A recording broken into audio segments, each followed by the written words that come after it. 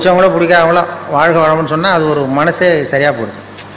அது நான் கூட வேடிக்கையாக சொல்கிறது உண்டு. அந்த நண்பர் எப்போ பார்த்தாலும் ஃபோனில் எடுத்தாலும் வாழ்க வளமுடன் பாரு, நேரில் வாழ்க வளம். நான் வேடிக்கையாக சொல்லுவேன், நான் ஒருத்தன் கிணத்துல விழுந்து கிடக்குறான்னு வைங்க, கிணத்துல விழுந்து கிடக்குறான், ஐயா யாராவது காப்பாற்றுங்க காப்பாற்றுங்கிறான். அப்போ கூட அவர் வந்து எட்டி பார்த்தாருன்னா முதல்ல வாழ்க வளமுடன் அப்படின்னு சொல்லிவிட்டு அதுக்கப்புறம் தான் கயிறு எடுக்க ஓடுவார். அந்த அளவுக்கு மனசில் வந்து பதிஞ்சு போச்சு அந்த வார்த்தை. நம்ம அப்படி அந்த எண்ண அலைகள் உலகம் பூரா பரவணுங்கிறது அதுதான். அது அப்படி அது அந்த எண்ணத்துக்கு வலிமை உண்டுன்னு இப்போ நம்ம நிறைய இது பண்ணிகிட்ருக்குறோம். அந்த இதில் வந்து நமக்கு மனசை வந்து இது பண்ணுறது சொன்னேனே, வாழும்போதே செத்து போகிறவர்கள் செத்த பிறகும் வாழ்ந்து கொண்டிருப்பார்கள் அப்படிங்கிறது ஒரு தத்துவம். வாழும்போதே செத்து போகிறவர்கள் செத்த பிறகும் வாழ்ந்து கொண்டிருப்பார்கள். அது எப்படி வாழும்போதே செத்து போகிறதுன்னா, அதை புரிஞ்சுக்கிறதுக்கு ஒரு கதை சொல்லுவாங்க. அப்படின்னா ஒருத்தர் ஆப்பிரிக்காவுக்கு போனாராம், ஒரு கிளி கொண்டு வந்தாராம், பிடிச்சி கொண்டு வந்தார். இங்கே ஒரு கூண்டில் வச்சு வளர்த்துக்கிட்டு இருக்கார். வீட்டில் கூண்டில் கிளியை வச்சு வளர்த்துக்கிட்டு இருக்கார். வேலைக்கு சாப்பாடு தண்ணி எல்லாம் வைக்கிறார். அது பாட்டு அந்த கூண்டுக்குள்ளே அந்த கிளி இருக்குது. மறுபடியும் இவர் வந்து ஆப்பிரிக்காவுக்கு போகிறார் அந்த வளர்த்தவர். அப்போ அந்த கிளிகிட்ட கேட்டாராம், கூண்டு கிளிகிட்ட போய், இந்த வார கிளியே, நீ பிறந்த இடத்துக்கு நான் போகிறேன், இப்போ மறுபடியும் அங்கே உன் சொந்தக்காரங்க நிறைய பேர் இருப்பாங்க, அவங்களுக்கு ஏதாவது செய்தி இருந்தால் சொல்லு, உனக்கு சொந்தக்காரங்க இருந்தால் செய்தி இருந்தால் சொல்லிட்டு வரேன்னு இருக்கார் அந்த கிளிகிட்ட. இந்த கிளி கூண்டுக்குள்ளேயே உட்காந்துக்கிட்டு, அது ஏதோ நான் கூண்டுக்குள்ளே இப்படியே வேலைக்கு சாப்பாடு கிடைக்குது, தண்ணி கிடைக்குது, கூண்டுக்குள்ளே காலத்தை ஓட்டிகிட்டு இருக்கேன்னு சொல்லு அப்படின்ட்டுருக்கு. இவர் நேராக போனார் ஆப்பிரிக்காவுக்கு. போய் அங்கே காட்டு பக்கம் போய் இப்படியே ஒவ்வொரு மரமாக பார்த்து சொல்லிக்கிட்டு இருந்தாராம். கிளி பார்த்து, உங்கள் ஜோடி கிளி எங்கள் கூண்டில் இருக்குன்னு. எதுவும் கவனிக்கல எந்த கிளியும். ஒரே ஒரு கிளி மட்டும் தனியாக உட்காந்துருந்து தான் ஒரு கிளையில். இவர் யூகத்தில் அந்த கிளிகிட்ட போய், கிளியே உன்னுடைய ஜோடி கிளி அங்கே கூண்டில் வச்சு வேலைக்கு சாப்பாடு தண்ணிலாம் கொடுக்குறோம், கூண்டுக்குள்ளே வாழ்ந்துக்கிட்டு இருக்கு, எங்கள் வீட்டில் தான் இருக்குன்னு சொல்லியிருக்காரு. உடனே அந்த தனியாக இருந்த கிளி பொலன்னு கண்ணீர் விட்டு தான் அப்படியே சுருண்டு விழுந்து செத்து போச்சு. இவர் நினச்சிட்டா, ஐயோ நம்மளால் ஒரு கிளி இப்போ உயிர் போயிட்டுதே, இது அந்த ஞாபகத்தை ஜோடி கிளி, அதோட ஜோடி கிளி இதுன்னு புரிஞ்சுக்கிட்டார். உடனே ரொம்ப சோகத்தோடு வந்தார். இங்கே வந்து கூண்டு கிளிகிட்ட சொன்னாராம். கூண்டு கிளிகிட்ட அது மாதிரி சொன்ன, அங்கே போய் ஒரு மரத்தில் உன் ஜோடி கிளி இது மாதிரி நீ கூண்டுக்குள்ளே தான் அப்படியே உழுந்து செத்து போச்சு அப்படின்றாரு. அப்படி சொன்னது இந்த கூண்டுக்குள்ளே இருந்த கிளியும் பொலன்னு கண்ணீர் விட்டு தான் அப்படியே சுருண்டு உள்ளே விழுந்து செத்து போச்சு. இவர் ரொம்ப வருத்தப்பட்டார், அனாவசியமாக 2 கிளியை வீணாக எடுத்துட்டோமே அப்படின்னு சொல்லி. உடனே கிணிமை இதை வச்சுட்டு கூண்டுக்குள்ளே வச்சுருக்கக்கூடாது அப்படின்னு கூண்டை திறந்து அதை எடுத்து தூக்கி எறிஞ்சாராம். பக்கத்து வெளியில் தூக்கி எறிஞ்சா அப்படி படபடன்னு ரெக்கை அடிச்சுட்டு போய் உட்காந்துக்கிட்டு மரத்தில், சாவில் செத்தது மாதிரி கிடந்திருக்கு. போய் உட்காந்துக்கிட்டு சொல்லிச்சான், இது வந்து கூண்டுக்குள்ளேருந்து தப்பிக்கிறதுக்கு என்ன வழிங்கிறத என் ஜோடி கிளி உன் மூலமாக சொல்லி அனுப்பிச்சுது. அதுவும் அங்கே சாவில் உயிரோடு தான் இருக்கு. கூண்டுக்குள்ளேருந்து நீ தப்பிக்கணும்னா செத்தது மாதிரி நடி, உன் தலைகள்லேருந்து விடுபட்டு போயிடலாம், வெளியில் வந்துடலாம், கூண்டுலேருந்து விடுதலை கிடைக்கும் உனக்கு, அது ஆன்ம விடுதலை. அதனால் அந்த கிளி வாழும்போதே செத்து போனது, இப்பொழுது செத்த பிறகும் வாழ்ந்து கொண்டிருக்கிறது. வாழும்போதே செத்து போகிறவர்கள் செத்த பிறகும் வாழ்ந்து கொண்டிருப்பார்கள்ங்கிற தத்துவத்தை அப்படி சொல்லுவாங்க. அந்த கலைகள்லேருந்து விடுபடணும்னா அந்த ஆன்ம விடுதலை, அதுதான் அந்த விடுதலை நமக்கு கிடைக்கணுங்கிறது தான் இந்த மன்றத்து நமக்கு கொடுக்குற பயிற்சிகள். ஆன்ம விடுதலை உள்ளுக்குள்ளே போய் அகத்தாய்வு பண்ணுறதுனா எதுக்குன்னா, உள்ளே இருக்கிற ஒருத்தனை கண்டுபிடிக்கணும். உள்ளே இருக்கிற ஒருத்தர் இருக்கான் நமக்குள்ளே. இப்போ நமக்கெல்லாம் யாருன்னா ஒவ்வொருத்தரும் 3 பேர். இப்போ என்னை பற்றி நான் என்ன நினைக்கிறேன்னா அது ஒருத்தன், என்னை பற்றி நீங்கள் என்ன நினைக்கிறீங்களோ அது ஒரு மனுஷன்.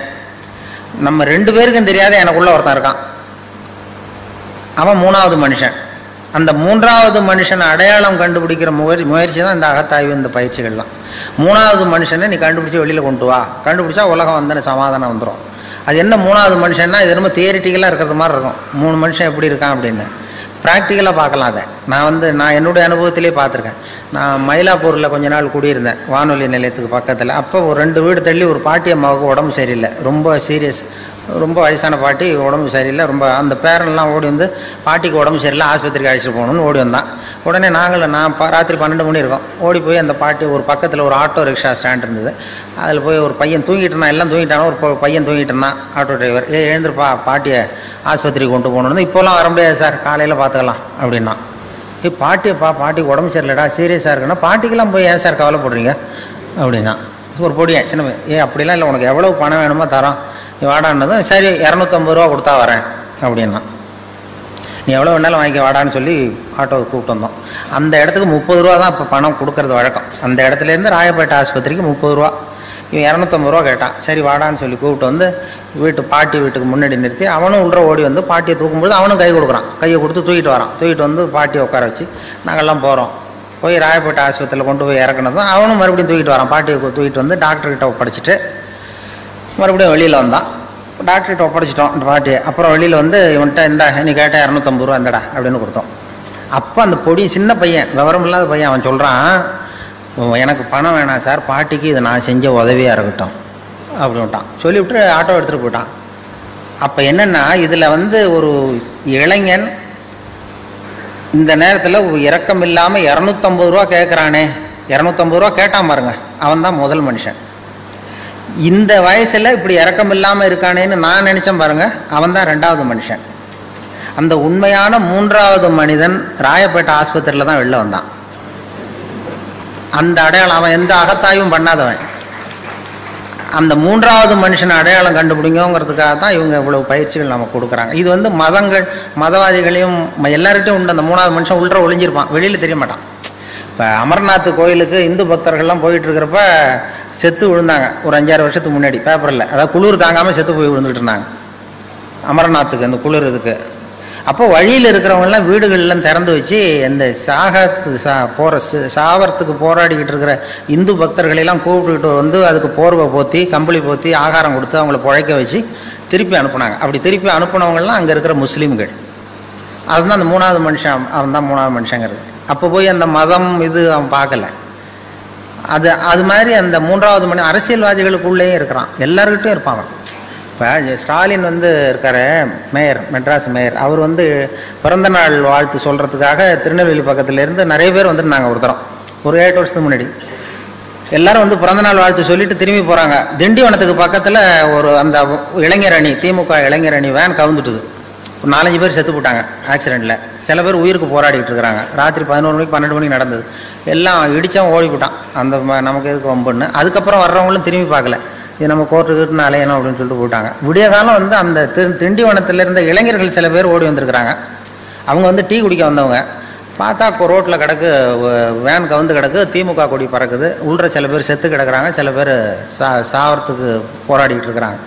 இந்த இளைஞர்கள் டீ குடிக்க வந்த பசங்க ஓடி போய் அவங்கள பார்த்து உடனே அவங்கள பிடிச்சி இழுத்து காப்பாற்றி கொண்டு போய் ஆஸ்பத்திரியில் சேர்த்து அவங்களுக்கு வேண்டிய வைத்திய வசதியெல்லாம் பண்ணி கொடுத்து குடும்பத்திலேருந்து எல்லாம் குணம் கொடுத்து அப்புறம் அவங்க ஊருக்கு தந்தி கொடுத்து எல்லாரையும் வரவழைச்சி அந்த பரிபூர்ணமாக குணப்படுத்தி வீட்டுக்கு அனுப்புகிற வரைக்கும் அந்த இளைஞர்கள் துணையாக இருந்தாங்களாம். இதில் என்ன விஷயம்னா, அந்த கவிழ்ந்த அடிபட்டவன் பூரா திமுக இளைஞரணி, அதை காப்பாற்றினவங்க பூரா அதிமுக இளைஞரணி. அப்போ கேட்டாங்களாம், இது என்னடா அந்த கட்சிக்கு போய் நீ உதவி பண்ண, நமக்கு விரோதி இல்லையான்னு கேட்டிருக்கான் அந்த இவரை, இளைஞரணி தலைவர். கட்சி என்னடா கட்சி, மனுஷனை விட கட்சியாக முக்கியம் அப்படின்னாரான். இதுதான் அந்த 3வது மனுஷன்.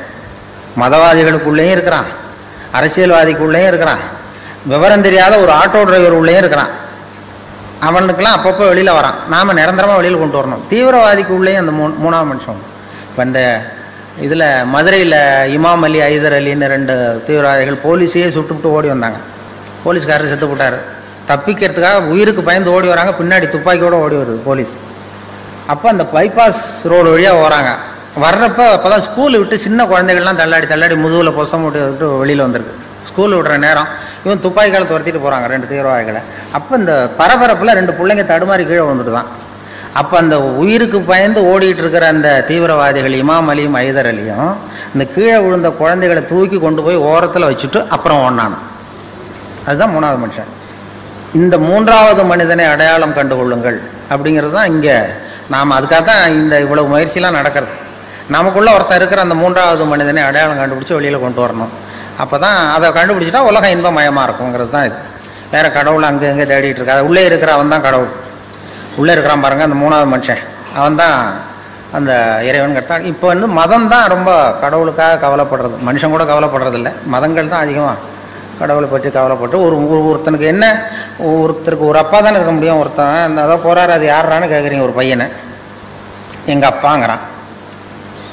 அதோ போகிறாரு, அவர் யாரானா அதுவும் எங்கள் அப்பான்னா சொல்லுவான். ஆனால் இன்றைக்கி மதவாதிகள், இப்போ நாம் மனிதர்களை தான் சொல்லிகிட்டு இருக்கிறோம். உலகத்தை படைத்தவன் ஒருத்தன் என்ன ஒரு சக்தினா அவனும் அங்கே ஒருத்தர் இருக்கார், இங்கே ஒருத்தர் இருக்கார், அவர் ஒரு அப்பா இவர் ஒரு அப்பான்னு சொல்லிகிட்டு இருக்க முடியாது. ஒரு தெருவில் 2 பேர் சண்டை போட்டுக்கிட்டு இருந்தானோ, ஒருத்தன் மூஞ்சியில் ஒருத்தன் குத்திக்கிட்டு இருந்திருக்கான். ரொம்ப கடுமையாக சண்டை 2 பேருக்கு இடையில, தெருவில் நடு தெருவில் சுற்றி நின்று வேடிக்கை பார்க்குது கும்பல், வேடிக்கை பார்க்குது. அப்போ ஒரு பையன் ஒதுங்கி நின்றுருக்கான். அந்த வழியாக வந்தவர் கேட்டிருக்காரு, என்னப்பா அங்கே நடக்குது சண்டை அப்படின்னா, ஒன்றும் இல்லை, எங்கள் அப்பாவுக்கும் இன்னொருத்தருக்கும் சண்டை உள்ற, அதை எல்லோரும் வேடிக்கை பார்க்குறாங்க, நான் ஒதுங்கி நிற்கிறேன், எங்கள் அப்பாவுக்கும் இன்னொருத்தருக்கும் தான் சண்டை நடக்குது உள்றேன்றான் அந்த பையன். அப்போ அந்த விசாரித்த பெரியவர் கேட்டிருக்காரு, சரிப்பா அந்த 2 பேரில் யாரா அவங்க அப்பான்னு கேட்டிருக்காரு.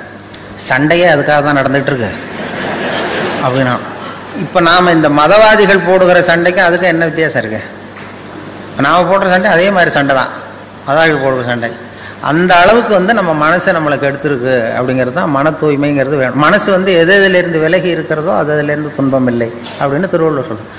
எனக்கு நிம்மதி வேணும், சந்தோஷம் வேணும்னு ஒரு பெரியவர்கிட்ட வந்தான் ஒருத்தன் ஆசிரமத்தை தேடி. எனக்கு நிம்மதியே கிடைக்க மாட்டேங்குது, நீ படுறா, உனக்கு என்ன காரணம் சொல்கிறேன்னு ராத்திரி இங்கே படு, காலையில் உனக்கு சொல்கிறேன் அப்படின்னு படுக்க வச்சார். படுக்கையெல்லாம் கொடுத்து பெட்டு தலைவெல்லாம் கொடுத்தாரு. படுத்து தூங்கினான் நிம்மதியாக. மறுநாள் எழுந்திரிச்சான். இவர் வந்தார். அந்த குரு எழுந்துடுறா அப்படின்னா எழுந்திரிச்சான். அந்த தலைவனையை தூக்குனார். தலைவனை தூக்குனா உள்ளேருந்து ஒரு நல்ல பாம்பு படம் எடுக்குது. இவரே கொண்டு வந்து வச்சிருக்காரு ராத்திரி நல்ல பாம்பை. அவன் அப்படியே அலறிட்டு ஓடி வந்துட்டான். அப்போ கேட்டாரான், ஏண்டா ஒரு நல்ல பாம்பை தலைக்கு அடியில் வச்சுக்கிட்டு எப்படி உன்னால் நிம்மதியாக தூங்க முடிஞ்சுது? ராத்திரி பூரா நிம்மதியாக தூங்கியிருக்க, நல்ல பாம்பு உன் தலைக்கு பக்கத்துலேயே இருக்குது, அதை வச்சுக்கிட்டு எப்படிடா நீ தூங்கினேன் அப்படின்னு கேட்டாரான். அது இருக்கிறது எனக்கு தெரியாதுங்க, அதனால் தூங்கினேன், என் மனசு அதிலிருந்து விலகி இருந்தது, அதனால் நிம்மதியாக இருந்தேன் நான். அதுதான் மனது எதிலிருந்து விலகி இருக்கிறதோ அதிலிருந்து நீங்கள் நிம்மதியாக இருப்பீர்கள் அப்படிங்கிறது தான். இதெல்லாம் மனதை புரிந்து கொள்ளுகிற போது தான் இந்த கருத்தில் நமக்கு தெரியும். மனசை அடக்க நினைக்கிறவனுக்கு இதெல்லாம் தேவையில்லை. அவன் கண்ணையும் காதையும் இது கட்டிகிட்டு இருந்தானா போகிறோம், அந்த முயற்சி வேண்டியதில்லை. மனதை புரிந்து கொள்ளுங்கள்னு சொல்கிறது அதுதான். மனதை புரிந்து கொள்ள முயற்சி செய்யுங்கள்.